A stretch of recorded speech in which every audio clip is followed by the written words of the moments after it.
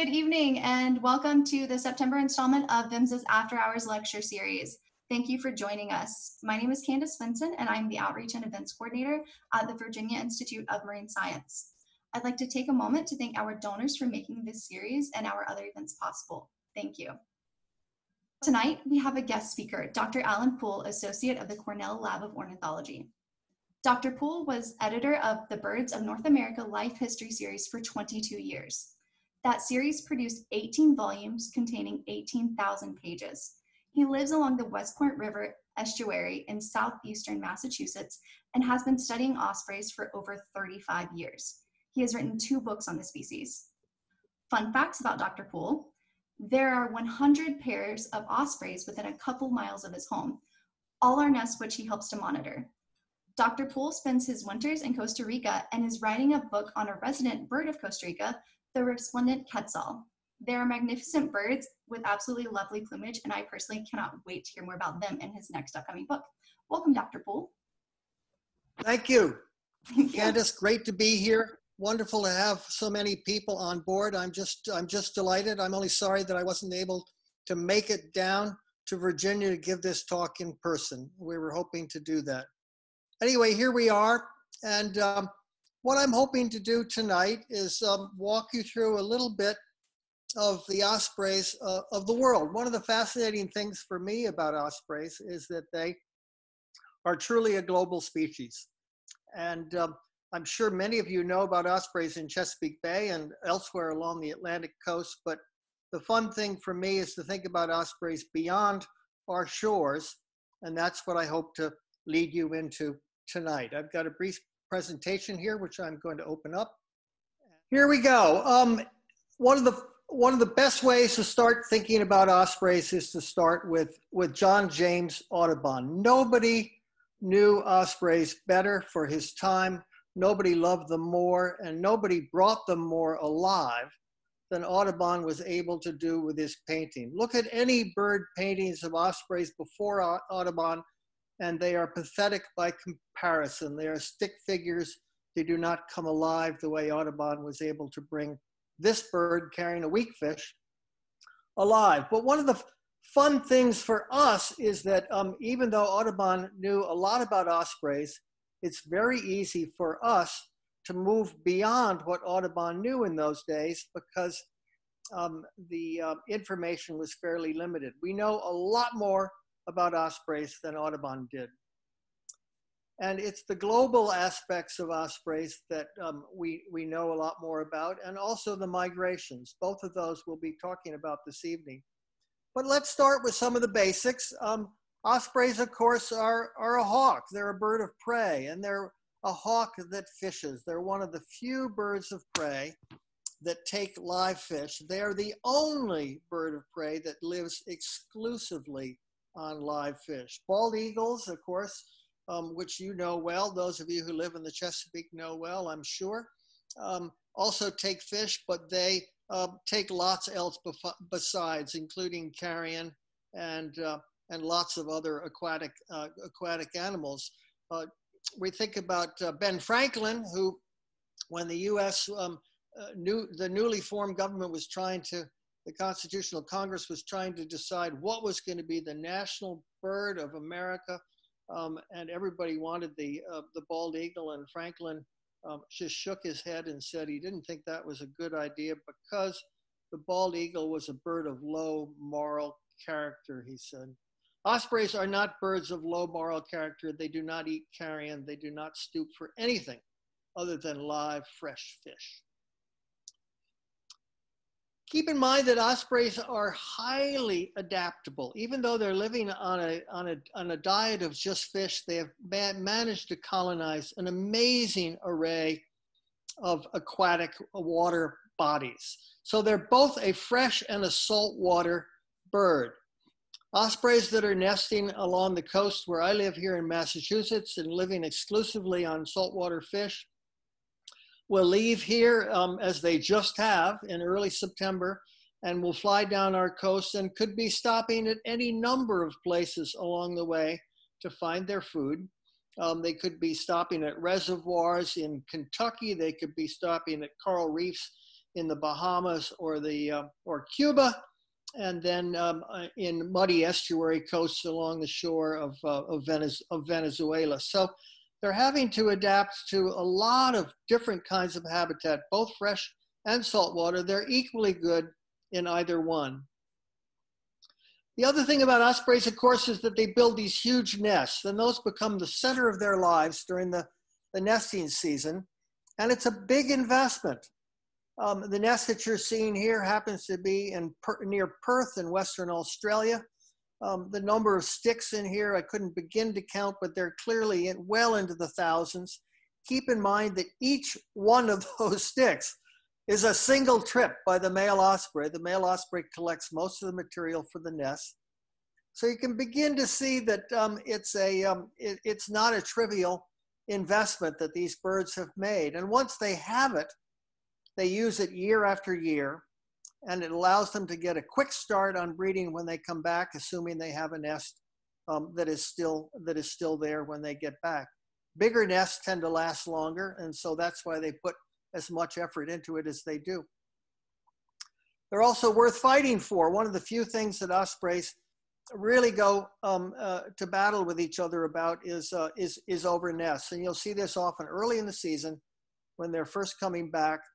They will be defending their nests, or if they don't have a nest, they will be trying to drive off a bird from an established pair and see if they can get that nest. Amazingly quick to adapt to not only to different habitats, but to different kinds of nest sites.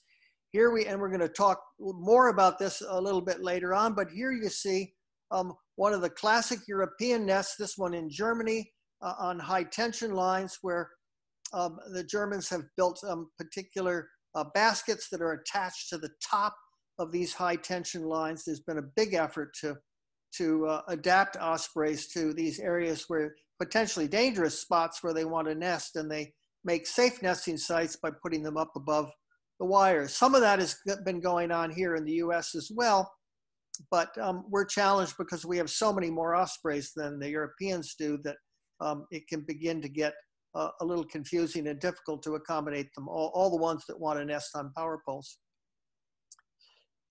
Again, if we need any sign that ospreys are on the way back and recovering, look no farther than Kennedy Airport. Here you see a pair nesting on the ground at Kennedy with the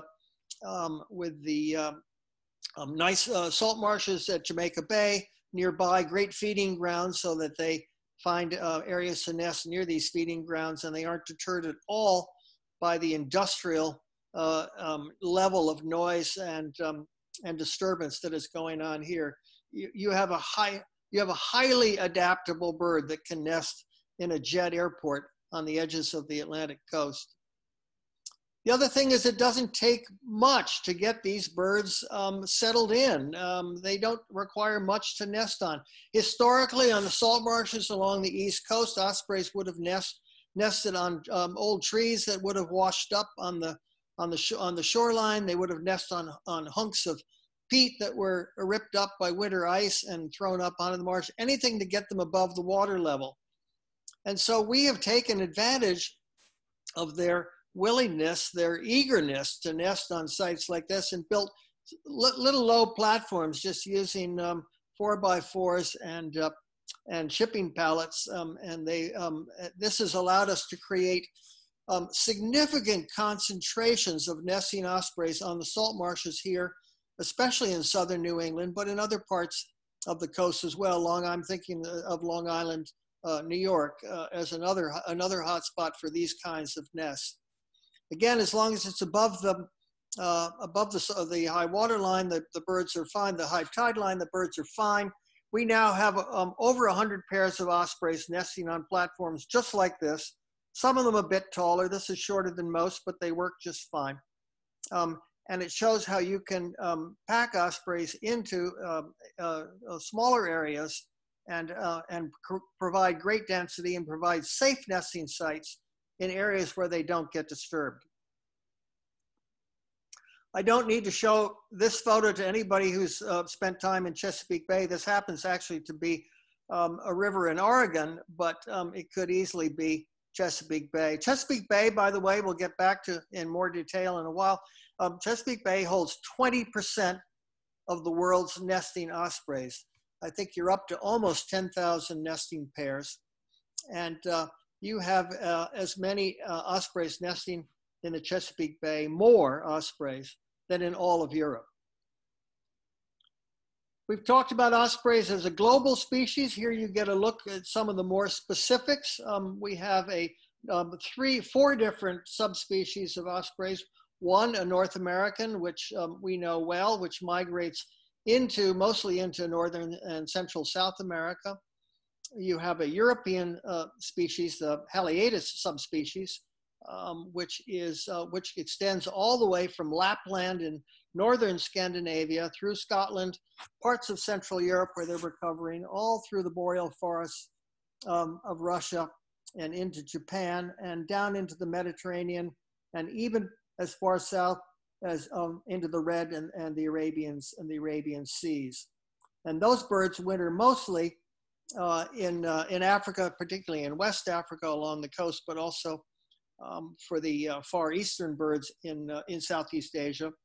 And then you have two non-migratory, both of those species, that subspecies are migratory, two non-migratory subspecies, a cristatus in the coast of Australia and in nearby Borneo and New Guinea, and then the Ridgway-eye ospreys, which are in the Caribbean, fairly restricted range. They are mostly Cuba, a little bit of the Bahamas, and the coast of the Yucatan and Belize.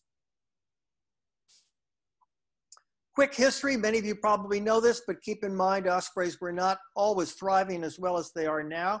1950s was the low point for ospreys, particularly in the eastern United States. The main culprit was spraying for forest pests, for mosquitoes and salt marshes, and for a variety of other agricultural pests. One of the people who was quick to pick up on the impacts of all this was Roger Tory Peterson, the famed bird guide author and painter. Roger lived on the banks of the Connecticut River, and Old Lyme had 200 pairs of ospreys on the marshes there, just to show you what these historical concentrations were like in those days on these marshes in the right spots. You can see an osprey down below there on the left, nesting on a nest on the marsh. That's some of the places that they were breeding, that they were doing their nesting then. Roger noticed that for year after year, for several years, they were getting no young out of the nest. He sounded the alarm, had graduate students come in and start to do the work. This is the same time, of course, that the lid was coming off the can on pesticide information and how it was affecting a lot of non-target species. Rachel Carson, of course, was the great voice in sounding the alarm on that. And her book Silent Spring probably did as much as anything to really open people's eyes to what was going on and to start to create legislation to start to rein in some of the worst of the pesticides, particularly DDT. Chesapeake Bay is one of the great, as I mentioned, has one of the great concentrations of ospreys, and it has shown tremendous growth in numbers, as has areas in New England and all across North America, to that extent also in Europe. We'll talk more about that in a bit. But if we look at growth, say in Virginia ospreys, and a lot of this was work that was done at William and Mary by Brian Watts and his students, you get to see how. And going back to earlier days of Mitchell Bird, when he was doing a lot of the key work in Chesapeake Bay on ospreys, you can see how the growth really took off particularly in these Virginia study areas in the 1990s. So it's really the last 20 or 30 years that has seen the very dramatic growth that has gone on with Chesapeake Bay ospreys. In the case of Massachusetts ospreys, the ones I know best, our growth was more during the 80s and into the early 90s, and many of our populations have leveled off since then. Channel marker nests, we've talked about a bit, a big part of the story for Chesapeake Bay. Without those, you'd probably have far, far fewer ospreys. Clearly, the Coast Guards are being very good hosts, and the ospreys are trying to be good guests. I think most of the time they are. Occasionally, they obscure a marker and the Coast Guard has to deal with them, but it's a pretty good symbiotic relationship. The ospreys are doing very well on these markers, and we thank the Coast Guard for taking for being such kind guests, for kind hosts. Interestingly, the lower salinity, the upriver areas in Chesapeake Bay, the lower salinity areas have had much better reproduction and much faster growth in populations. Again, this is beautifully documented by Brian Watts and his students. That story is truly his, and for any of you who haven't read his papers, I encourage you to dig them out and take a look, because they're a model of very good ecology and science, and they're some of the best papers on ospreys that are out there. So this is some of the lower saline reaches of Chesapeake Bay, and here there's been some growth, but not nearly as much. Finding fish seems to be not a problem for any ospreys in Chesapeake Bay, although the fish in the upper reaches of the bay and the fresher water reaches tend to be higher quality. They have greater nutrients. Again, Brian has shown this very nicely and has linked that to the growth in both better reproduction, larger brood sizes, and faster growth in those local upriver populations. So ospreys have a lot of great characteristics, but one of their best is that they are really good at finding fish. And they can do it, as I've mentioned, in many different kinds of waters, many different habitats. Here you see a classic New England osprey pulling this is a bunker, a Menhaden, Connecticut River, a great shot here, showing late summer when the bunker are massing and ospreys are migrating. It's the perfect combination. Ospreys are getting lots of food. They're fattening up for their trips. And there's so many bunker that it's literally fish in a barrel. The other thing that has made a big difference for our New England ospreys, and to a certain extent for years down there in the Chesapeake and elsewhere along the East Coast, has been the building of these nesting platforms. I showed you one of the lower ones, and here's a more typical one. These are often volunteer efforts, so there are lots of people who get involved. It's good for them. It's good for the ospreys. It's great community building stuff, and we love it. As you can see, these often require repairs, so every year we're out working on them. Our 100 nests here in the Westport River, and there's a good group of people who like to get involved and who make that happen. The other thing that's happened here that has been a great fundraising opportunity is that Mass Audubon is very involved with our platforms here, and they have an Adopt a Platform program. So for $100, you contribute to the Osprey Research Program here. You get to adopt that platform. You get all the information. You get pictures of the eggs and the young. So you sort of become part of the Osprey family for a year. There are ospreys have colonized so many different nesting sites that they are beginning to be, actually not beginning, have been for years, a problem in some areas, particularly around high tension lines, electrical lines, and where they are nesting often on lights. They seem to love these big light arrays that are lighting up ball fields and parking lots and things like that. Well, there were so many problems that there was a guy out on the West Coast that started a company, Ospreys Solutions, LLC. You know ospreys are doing well when somebody starts a company that's dealing with the issues that ospreys are bringing up. This guy has a full-time job putting out osprey fires all over the country, creating designs and actually building some of these artificial platforms to get ospreys up away from these problem sites.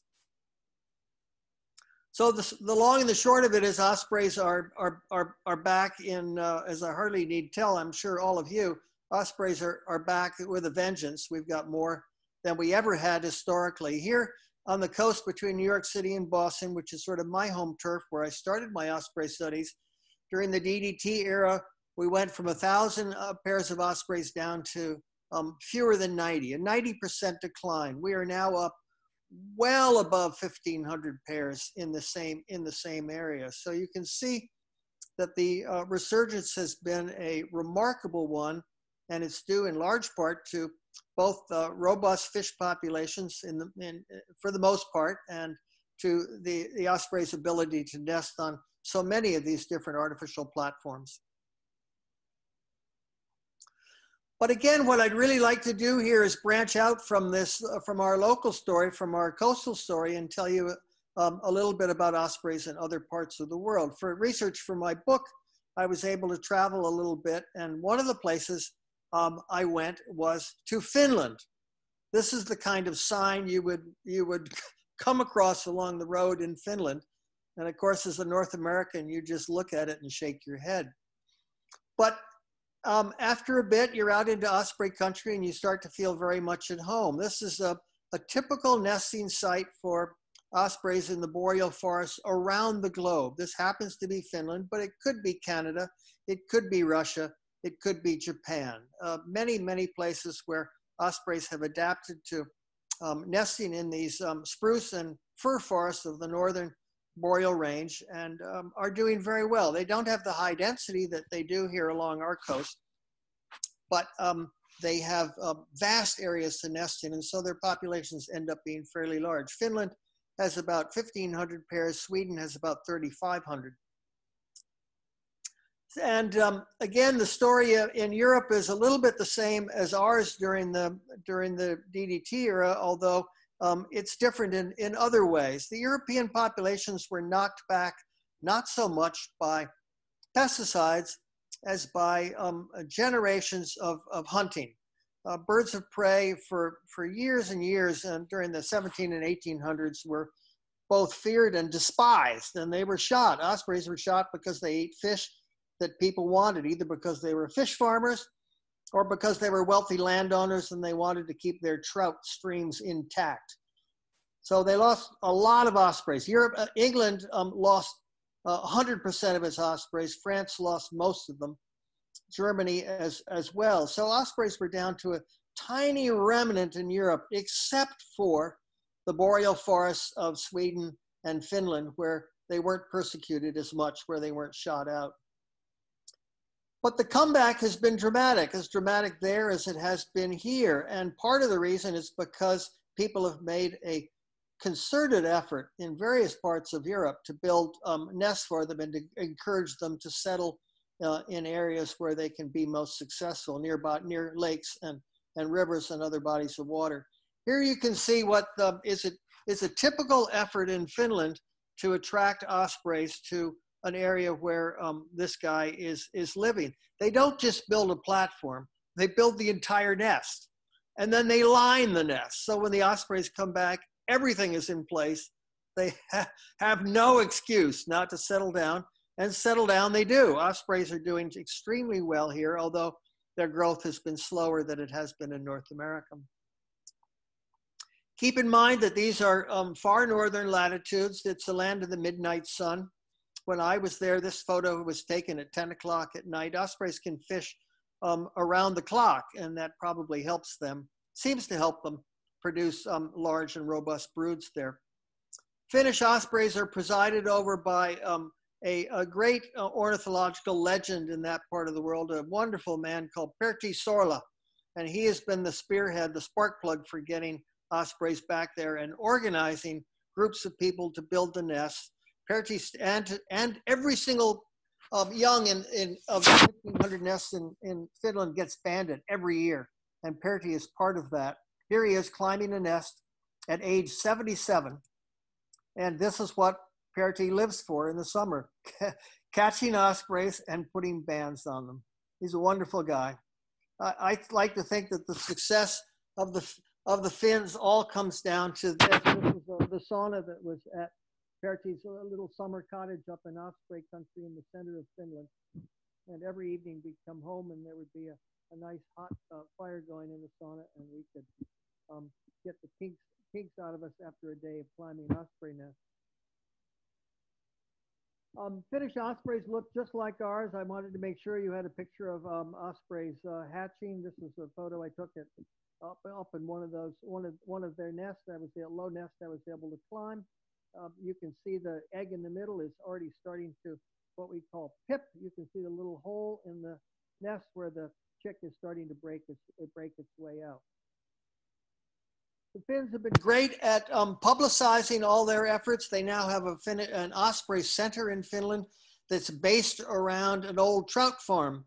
The trout farm wasn't doing very well. The osprey folks moved in with a couple of foundation grants and took this over, created a sort of museum for the osprey efforts that are happening there in Finland, and filled up a lot of their ponds with extra trout, and then built these little huts that are along the edge of it so that photographers could come in from all over the world. And they do. They come. When I was there were photographers from Russia and from Japan who were paying vast amounts of money to sit in those little huts and be able to get photographs like this, because the pond out in front of them was full of trout.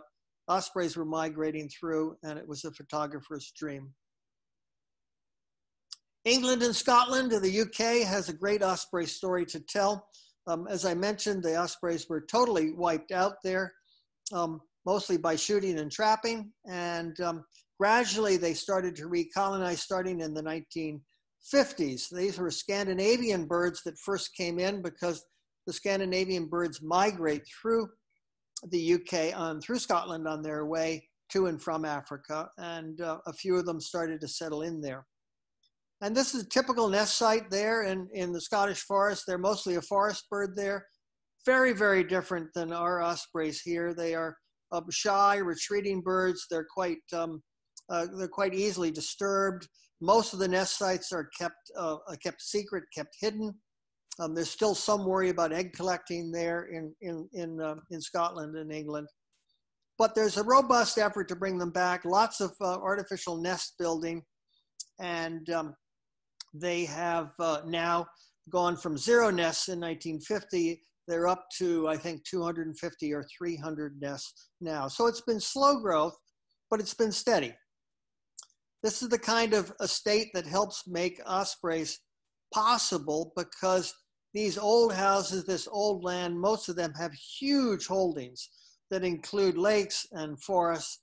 And so the ospreys can be easily guarded, they can be protected, and these people are good, have been very good benefactors of the ospreys in Scotland. It's sort of a turning of the table. They're no longer shooting them, they are nurturing and taking care of them. Classic Scottish landscapes. These are actually lochs. This is a saltwater finger of the sea, of the North Sea, that comes in, provide wonderful foraging for ospreys, although they also fish freshwater rivers and lakes as well. A lot of trout in that part of the world. Here again, we find an osprey center, a famous one, the Loch Garden Center in the middle of Scotland, in the Highlands of Scotland. Over 1 million visitors have come to see an osprey nest and to buy all sorts of osprey. You can buy osprey playing cards and tea towels and plates, and it's very British. They have all those sorts of things, and people love it. So it shows the incredible appeal of this osprey recovery in England and how people have welcomed it. It's a very heartwarming story, and it's been a very great success there. Quick look at growth. You can see even by 1975, there were barely any nests in Scotland, and we're now up to almost over, actually now over 300. This is a guy that, it seems like in most of these places, there's 1 or 2 people that have been the real spark plugs for making it happen. This is a wonderful guy, Roy Dennis, who has led the charge on bringing Scottish ospreys back, and on helping England to the south get ospreys as well, and also bringing ospreys back to parts of Europe. We'll get into that in a little bit, but he has been tremendous for over 40 years. Been a tremendous leader in this whole effort. So England was much slower in getting ospreys. In fact, they had almost none up until the 1990s. And so they decided that they would try hacking projects. They would try reintroducing, bringing ospreys, young ospreys, fledglings from Scotland down to England and hacking them out, putting them in artificial nests and raising them there so that they would imprint on those areas and come back. Typical osprey nesting site in the south of England in one of these open fields, these big oaks and hedgerows. These are Scottish ospreys that are being brought down and were released there. Very successful program and a model for what's been done in other parts of Europe. And they built up, all of this was funded by a local reservoir, a water company. They had a big reservoir there, a chain of lakes, and they were the people who helped make this happen. And they also built a little nature center to go along with it, a very charming one. It's a lovely place to visit. It's a place called Rutland Water. If you're ever able to get to England, you must go there. It's a tremendous place. And they've also done a lot of work on migration. Some of you are probably aware of the work with satellite transmitters here in the US, but there's been equal or even more effort there in Europe to track ospreys in migration using these little backpack solar-powered transmitters that communicate to a satellite with the GPS data coordinates sent down to a central computer where it can be accessed by scientists and by anyone, actually. And so here we get to see a little bit of the effort. These were Finnish birds that were tracked during migration. And this was an interesting, to my knowledge, the only effort to put transmitters on a pair of ospreys, a mated pair. So we had both the male and the female. And you see a bunch of interesting things here that we'd kind of known about before, but hadn't really been able to get precise information about. And that is males and females fly totally different routes and winter in totally different areas. I think, let's see, the blue is autumn migration and the red is spring migration. And they're taking roughly similar tracks, fall and spring, but not entirely. To get across large water bodies like the Mediterranean Sea, you can see they're using islands, they're using land bridges. So they fly over land as much as they can, but when they have to cross water, they will do it. As my friend Rob Beauregard, who has tracked a lot of ospreys here with satellite transmitters here in the US, has said this map shows better than anything else that one of the reasons that ospreys can stay mated for life, and many of them do, is because they take separate winter vacations. They also have a tough crossing once they get across the Mediterranean. They face the Sahara Desert. And it's a 4 or 5 day trip across. Needless to say, not a lot of fish out here. And but the ospreys do it routinely, as do, of course, millions of other European birds on their way to Africa. This is a standard crossing for everything from cuckoos to thrushes to orioles to any number, warblers to any number of European birds. The good news, unlike the crossing the ocean, is that they can land at least ospreys can land at night, and so they're able to rest. But they're doing it, they're fasting, they're doing it on fat and on body reserves, and it's an incredible journey however you look at it. For us, of course, the major crossing for ospreys leaving particularly the eastern US is the Caribbean. So our ospreys, most of them will filter down, they're doing it right now, filtering down the Atlantic coast to Florida, working their way out into the Keys, and then crossing to Cuba, and from Cuba going east into Hispaniola, and from there they jump off across the Caribbean to Venezuela and Colombia. Very nice painting here by Julie Zickafoos, which captures that overwater crossing beautifully. Ospreys tend to fly low over the water. They're not flying that high. Occasionally they'll find thermals out there, but almost never. So this is a powered flight. They're burning a lot of energy to do it. They got to be in good shape.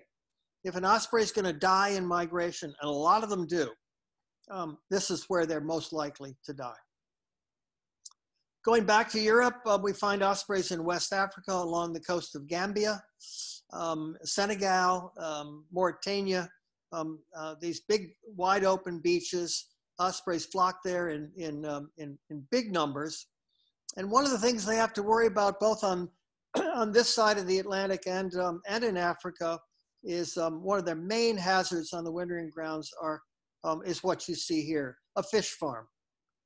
No osprey worth its salt is going to fly over ponds like this, teeming with fish, and not turn around for a second look, especially if they're hungry.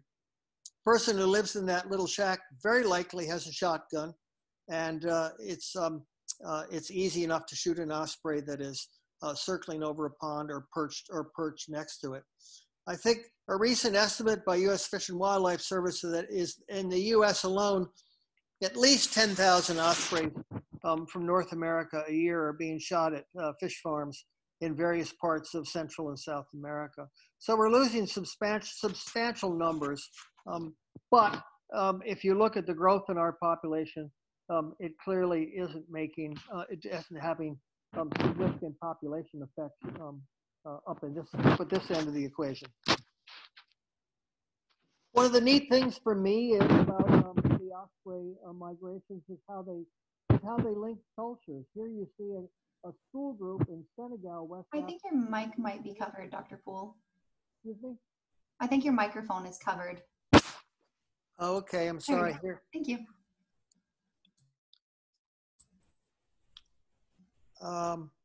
No, I can hear you now. I think you were covering it with your hand. Okay. Thank you. Sorry, here. Yep. The way that osprey migration is able to link cultures. Here you see a school group in Senegal in West Africa where English people from Scotland and England have linked schools in the two countries, in England and Senegal, and they're using the osprey story to as a shared common ground. So they can talk to the students in Senegal about where ospreys are laying their eggs and where raising their young, and in Senegal the students can talk about where they're finding ospreys spending the winter. One of the great stories of European osprey recovery has been the story of these of hacking, of bringing ospreys, particularly from Scandinavia, where there's so many of them, bringing them down to places like Spain, which had almost eliminated its ospreys. And again, they're getting big numbers back there now. These are the kind of hacking towers where the young are put before they can fly. They are fed artificially. They're fed cut up fish, and then they're released. And because they are their GPS, let's call it their GPS, is set during their post-fledging period, the area that they are imprinting on, the area they're going to come back to, is the area where they are released.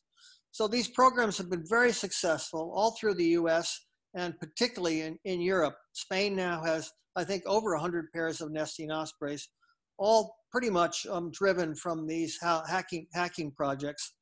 Here's the fish being cut up for these young ospreys in the hacking towers. And at the same time, they're building artificial nests to at least begin to get them ospreys when they come back, giving them a place to nest. So there we have it. It's a kind of a whirlwind tour of the world's ospreys, but I hope I expanded your horizons a little bit by giving you a look at ospreys in other parts of the world. For me, that's the great fascination of them, and I encourage you to go out and do a little homework on ospreys in other parts of the world. Get to know ospreys in Japan and in Australia, in the Red Sea. Fascinating ospreys story in the Red Sea. My book covers some of this, so I can't leave without encouraging you to take a look at that. And as Candace has mentioned, if any of you want signed copies, I would be able to provide those to you. Just email me and we'll set it all up. Thank you all for being here. It's a very different kind of lecture than I've given before. I hope this has worked for you. I think it's worked for me. Awesome. Great presentation. That was really informative. We have a lot of questions coming in already. So Good. Let's just start from the top. How far apart should the osprey platforms be built? It depends on the area. There's no golden rule. There's no hard and fast. It's good to probably in the beginning to space them out a little bit, but on our salt marshes here, we have ospreys settling in on platforms that are as close as 30 and 40 feet apart. That's a little extreme. They do better at maybe 150 to 100 yards. But in a lot of cases, the ospreys themselves will determine that, because they will settle in before they have a nest on a site that they like, that they think they want to build on. And at that point, they have already carved out the territory they need. In other words, they've made their peace with neighbors. And so if you see ospreys in that situation, and we see them all the time here, I'm sure you do in the Chesapeake as well, where they have settled into a tree or a dock or a duck blind or a buoy, once they're there, they're good to go. And of course, if it's a dock, you're going to have to supply some place for them to nest probably. Or if you're going to build a nesting platform, if you see them out on a marsh, you build a platform that will usually come to those. Awesome. Why did the number of ospreys taper off in New England after the 1980s? Probably because, and it didn't in all cases in all places, but the area I was talking about was our area here in southern New England, particularly in the Westport River estuary. And there was a question of them simply running out of nest sites. And so what happened when young birds came back, they weren't able to find a nest site easily and right away, and then they would disperse farther on. So for instance, while our population here in right on the Rhode Island, Massachusetts border was starting to level off in the 80s and in the 90s, Cape Cod, which is 30 miles to the east, was taking off and went from essentially a handful of pairs to over 300 pairs in the next 20 years. My guess is that a lot of those birds were birds that were fledged in nests here and on Martha's Vineyard, where nest sites were beginning to become scarce. They were moving out to areas where there were more available nest sites. Okay. How do the ospreys survive going over the Sahara? How long do they store their food or fat? How long does that last for? Yeah, they can. They'll fly that in anywhere from 3 to 5 days. I think 4 is pretty typical. So fat is a really important part of the osprey's migration strategy. They have to lay on quite a bit of extra body weight, not as much as the songbirds do, the passerine birds, which are laying on 20 or 30% of their body mass in fat. Ospreys aren't that extreme, but they lay on quite a bit, and they're able to burn that off in those flights. And so that's what keeps them going. And the neat thing about fat is when it's metabolized, it also produces one of the byproducts of fat metabolism is water. So it gives them just enough. It just gives them just enough water to keep going on that trip. A lot of them, we know for a fact because of satellite transmitters that some of them don't make it.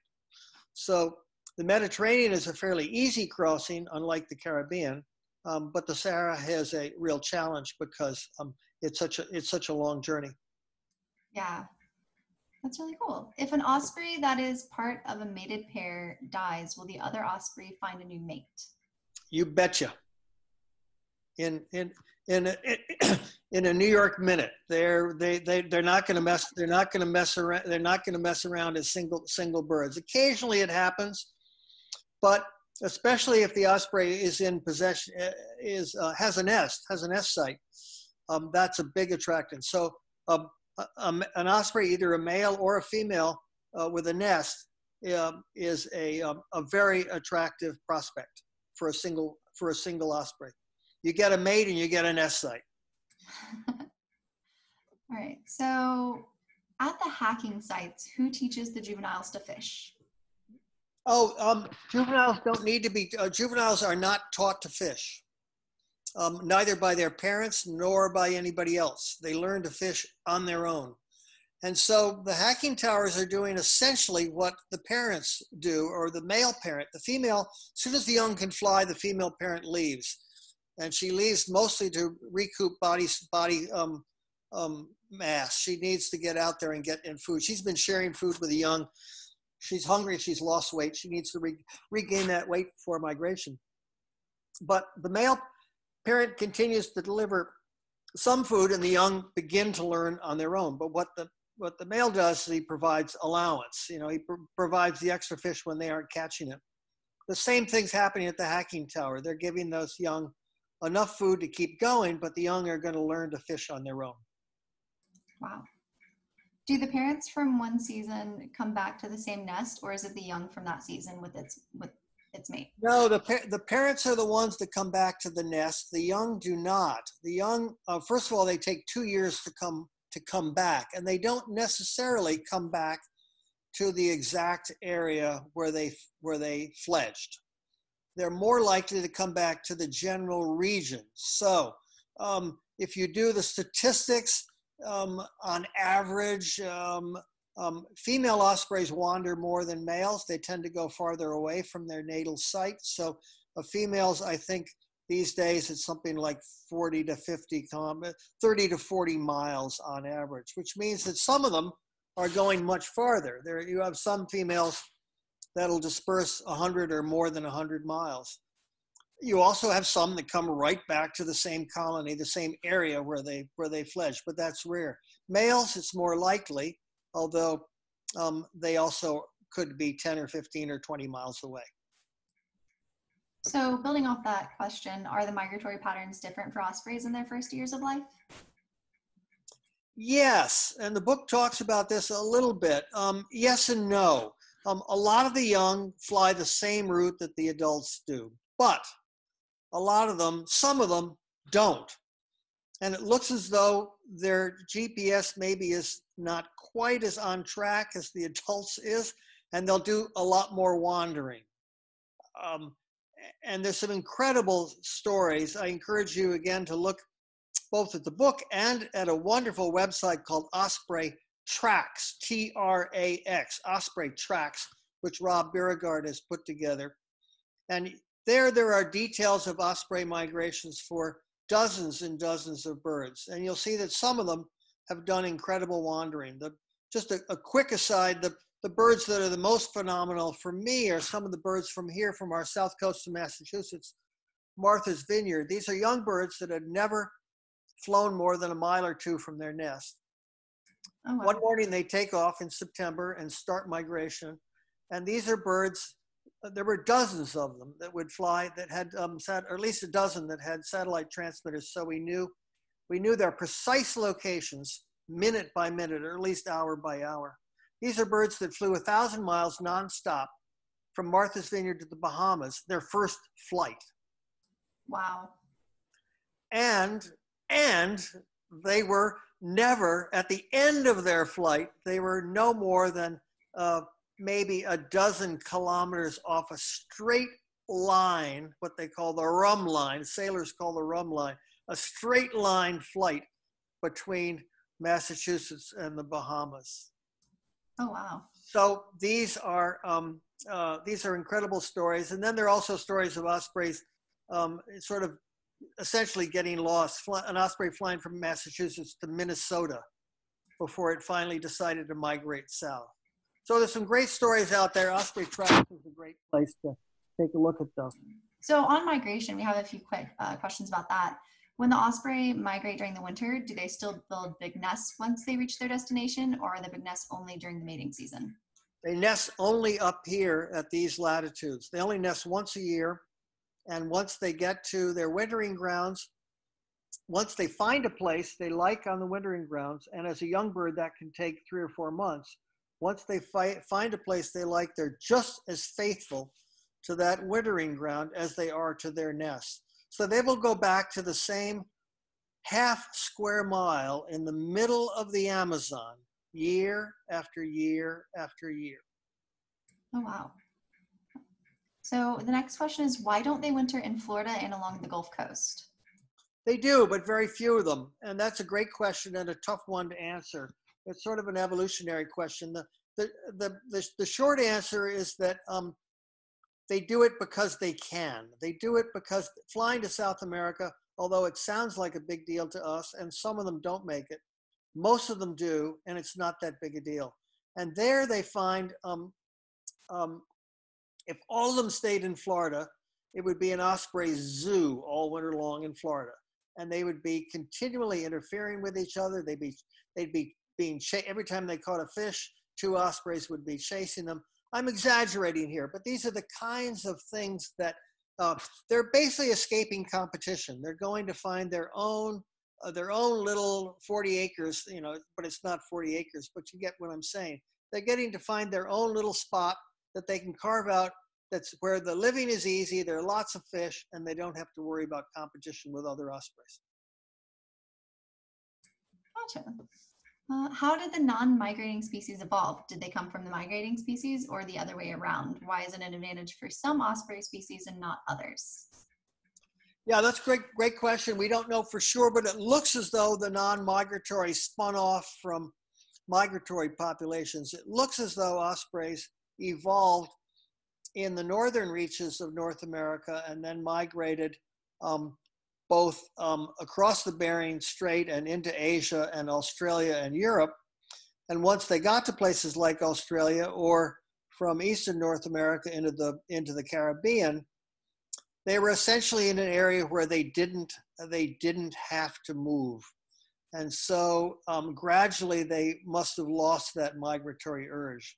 We don't know, of course, we weren't there. We didn't see that kind of transition. But there's a really interesting perspective on this when you look at ospreys in Florida. There, most of the ospreys migrate. But there's a bunch that don't, and those are the southernmost ospreys in Florida, along the Gulf Coast, along the Keys, and in the Everglades. But if you go 20 miles north of the Everglades, those ospreys migrate. So it shows you that there are particular areas where ospreys can count on finding food, where they don't have a lot of competition, and where they can end up breeding without having to migrate. Whereas 30 miles away in freshwater areas versus salt, they have less chance of finding the fish they need during the winter. Interesting. And we have a question that kind of ties into that.